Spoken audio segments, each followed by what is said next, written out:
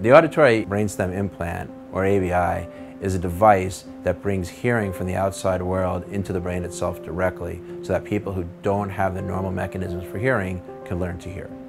The steps of an ABI procedure are complicated. The most important first step is evaluating the patient. We really have to make sure that the children have a high likelihood of benefiting from this device. The next step is to actually place the auditory brainstem implant.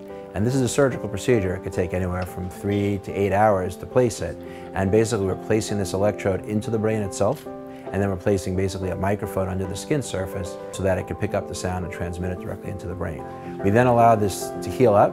The next step is to actually bring the child back into the operating room, sedate them, and test the device. And to test it, we stimulate through the different electrodes to ensure that they're working and that they don't cause any harmful effects on the brain itself.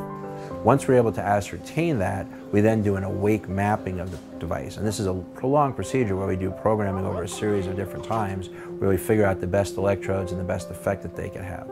And during this process, both the child and the child's brain learn to use the device effectively. Surgeons outside of the United States have been doing ABI surgery in children for 10 years now. But there has never been a safety study.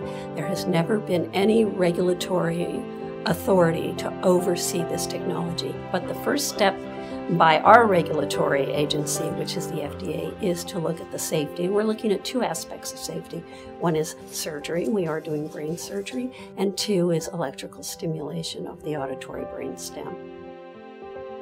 This is an FDA and NIH approved study on the safety and efficacy of auditory brainstem implants. The auditory brainstem implants that we're implanting on this study are to be done in very young children under 5 years of age. And the reason for that is when we're born, our brain's hardwired to perceive sound and it's hardwired to have speech. But those hard wirings die off over a couple of years if they're not stimulated. So the importance of doing this procedure in a young child is that we're actually bringing in input into these pathways, these hard wirings, so that they don't die off and so that they grow and develop with the child. We at Children's Hospital Los Angeles are really excited to be a part of this study. And our goal is to implant 10 of these devices over the next several years and to make sure that it's safe to do and to make sure that it has the expected benefit to these kids.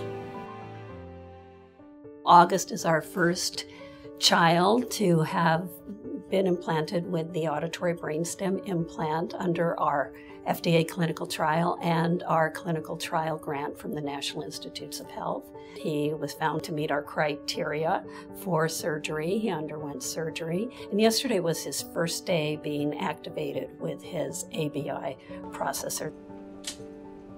Oh, he's not happy, he's not happy.